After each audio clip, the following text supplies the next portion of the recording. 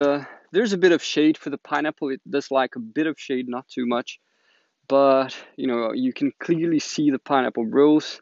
The cassava is resprouting a bit above the pineapple. There's nobody clogging up the pineapple. Forget about sustainability. You want to enrich ecosystems. Every bean is equipped to live a positive, energetic balance. Keep it pruned. We are cultivating abundance. Not a problem to cut down trees. The problem is not planting them.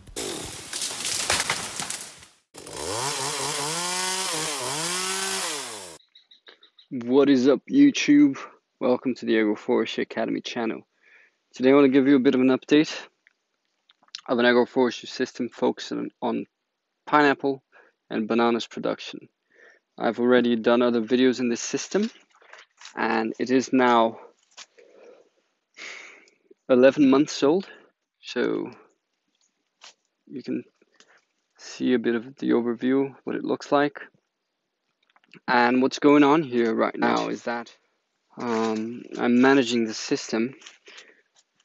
I'm weeding a bit, pruning some trees that need to be pruned again, and there's a lot of cassava planted. And I'm using the cassava more as a service crop than an actual cash crop. Although I am harvesting some, I'm not really worried about it because actually my main crop is the pineapple. That's what I want to focus on.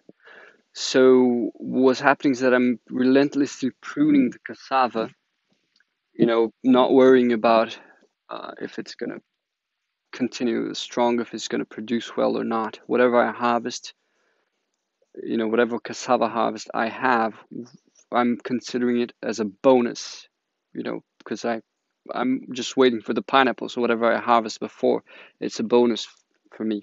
So I've already managed most of the system. So I'm going to give you a bit of a view of what the system looks like before managing. So let me give you a bit of let me change the camera here. So this is the system as it looks, before I go in and weed and prune what needs to be pruned. What was planted here besides the pineapple was sorghum. You can see it's here. The sorghum has already been pruned 2 or 3 times. And this is just a resprout. That's why it's not so tall. This one is like 2.2 meters tall, but this baby grows up to 4 meters easily. There's cassava, which you can see has suffered recently from a bit of the leaf cutter ants work. I have a lot of problems with leaf cutters here. So actually that's one of the reasons why I don't worry much about the cassava, because I know the cassava is going to be, the leaf cutters are going to come pounding on the cassava. And then there are some weeds. This is a malva, from the Malvaceae family, and all sorts of weeds. There's some grass, there's some pigeon pea that I planted. This will be pruned. And then in our tree rows we've got, this is Pterogenia nitens. It's our emergent layer tree, but it's still going to take another year to reach the emergent layer. There's bananas, and then there's all sorts of other trees. In the middle we've got Senna spectabilis, we've got sugar apple, lots of things. And then I have the trees that were already here, when I started planting. There's one, you can see this dark green plant. This is called camboata. It's from the Sapindaceae family. You can see that they were pruned quite radically here at about 1.5 meters from the ground. I've got 2 of them. So I'm gonna start selecting only one main stem so that they don't clog up the system too much. That's something you want. You want your trees to behave like they do in a forest. You want them to be, single stem plants. Otherwise, they take up too much space. So yeah, that's what we got to do. There's some trees here that were pruned as well, a bit higher, and they already need a bit of pruning again. You can see that this is also camboata. It's flowering, so it's a good moment to prune it. Because what's going to happen now, these trees, they lose their leaves when they set fruit. They lose lots of leaves. And since I wanted to remain green, by pruning it, I'm gonna skip the flowering and fruit setting phase and stimulate it to resprout and to produce new shoots, and that's gonna maintain it, dark green. It's not gonna lose its leaves, but rather produce new leaves.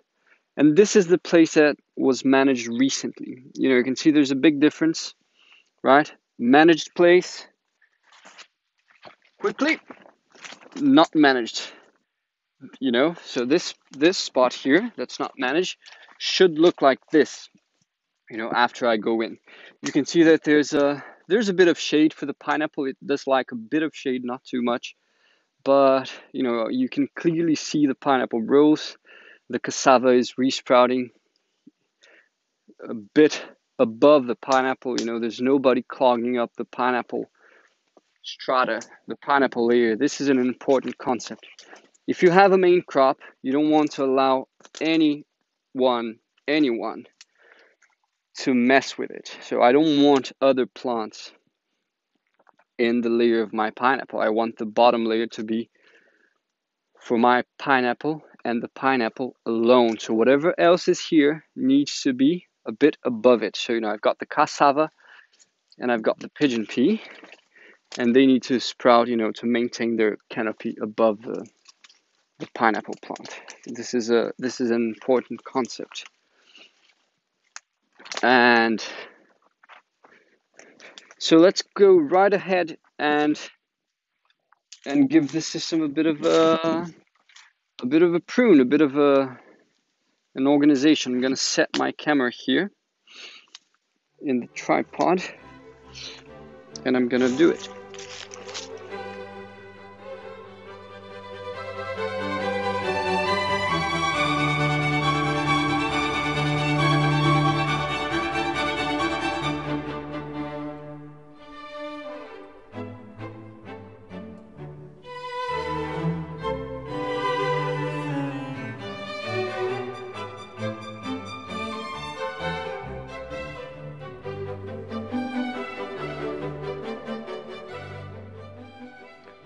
Alright, so let's see what happened after my work today. And this is it, guys. Alright. Oops, there's a sorghum here that wasn't pruned. Quickly. There you go. There you go. That was the last one. And it got stuck here. Go down. Wow, this is a stubborn one. It doesn't want to go to the soil. There you go. So, this is what it looks like now. Now, I'm not completely finished.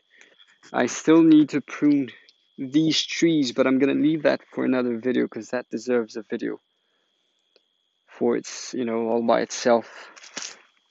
Video about making trees manageable and keeping them manageable. That's an important concept. So what I'm going to do with you guys now before wrapping it up is I'm going to quickly, just pass by quickly on my row of trees to see what it looks like, and cut some dead leaves from the bananas, and that's about it. One important concept, always start by weeding. Okay, the reason for that is simple. You're going to be bringing down lots of organic matter on the soil with your prunings. So I've got the pigeon pea pruning, I've got the sorghum pruning, and then the trees are, all these trees, they're going to bring down lots of organic matter. They're the ones who are really going to cover the soil.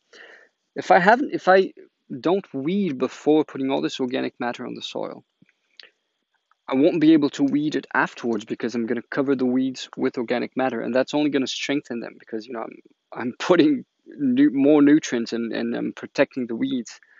That's something you really don't want to. So weed first, organic matter later. So I've got my machete here, and there's not much I need to do here in my row of trees, but the banana plants, they've got some dead leaves. And look, something very important, you don't take out banana leaves if they're still green, okay? The only time you take down banana leaves, you cut them off, is when they're broken. That's the only reason to take them out, If they're not broken, if they still have some green left in them, you should leave them on, because banana plants, I think I broke one. No, it's fine. Banana plants, they only have so many leaves they can shoot. And you want to allow them, to shoot all the leaves they can so they can produce a nice bunch. Now, although this leaf is still alive, there's no reason for leaving it because it's already broken here, so I can take it out. That's the only time I'm gonna take out a leaf that's still alive. My machete is not so sharp right now. I usually sharpen my machete every day, but what happens is that I am not allowed to go to the house here in the farm because I was out from the city for a few weeks. So due to this coronavirus outbreak, I made a commitment with the people here that I'm not gonna get in contact with anyone. So I just come to my field and go back to the city, and that's gonna go on for 14 days. So I need to find a new stone for sharpening my machete, because I can't work like this. Always sharpen your machete, people. Twice a day, at least once a day. So, these trees, they all need a bit of organization. But like I said, this is going to be for another video. I'm going to save them for another video. Now, then there's the matter of the castor beans. The castor beans, I'm just going to prune them, because they're too weak, and they're already, the banana is occupying the same layer as they are. Although the castor beans, they're supposed to be an emergent plant. And these bananas, I think these are burrito bananas. They're not emergent, but yeah, the castor bean is just too weak. It's beginning to flower. It's not going to give you anything else. So, just a quick blow of the machete. If you're pruning plants with a machete, always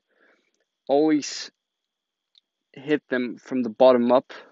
If you hit them from the top down, you're going to split the trunk of the plant. So I'm going to come afterwards and organize this material. This one is Sena spectabilis, planted from seed, 1 year old. This is, it's 2.2, 2.5 meters. They grow a lot. The genus Sena is really, really special. All right, you should really be working with them if you have them available in your place. Here I've got some Mexican sunflower, which has already gone to seed. This was a big mistake, because I should have pruned it before it seeded, but now it's too late. This one wasn't planted. I think it came here spontaneously. Yeah, I'm gonna have to take it out. This is bad. It's gonna be Titania sprouting all around. I love it. I love Titania, but it needs to be planted organizedly. But otherwise, it just it wreaks havoc everywhere. This is Bicholeracea. That gives this red seed that the Indians used to paint their bodies. Yeah, there's not much to do here. It's basically pruning the castor beans and then organizing the trees. I'm gonna do another video about organizing the trees. So for now, we're gonna leave it at this. I thank you very much for watching, and I hope you enjoyed it. If you haven't do subscribe to our channel, click the notification bell, comment on the videos. This is the best way you can help us out with our channel, and spread the word around if you like it. If you know people who might enjoy our content, bring them to our channel. We're releasing content weekly every Saturday, and that's it. Actually, before wrapping up, I forgot I wanted to show you something. This is another part of the field. It doesn't look so good. The pineapples are weaker here. They didn't develop so well. Can't be quite sure why. There's a really big difference. This is the weakest plot of this field. This field is about 1,200 square meters in size, and this one is 100 meters plot, and it's the weakest plot of the field. I can only imagine it was not enough manure. But what happens is that I have my first pineapples from this field. Check it out. They're small, and oh, this one already fell. But I ate one today, and they are delicious. Now they flower. They're really small. They're like probably 100 grams or something. These babies, they flowered when they were 6 months old. So they flowered, a lot earlier than they should. Pineapple should be flowering with 14 months at least. But these babies came, they came a bit earlier. I don't know why, but they did. So I'm glad to have some early pineapple. It's small, but it's absolutely delicious. And yeah, I just wanted to show you this. One interesting thing about pineapple, when they flower too small, you're not going to get pups from them. All right, they're just going to give you the fruit and no pups. You can see that there are no pups around, so it's a pity. And I think many of these are going to be like that because, like I said, they're weak. They're not growing well. But there's some that are. And I'm gonna have some decent pineapple from here. Alright, so now for real. This is Felipe for the Agroforestry Academy, signing out.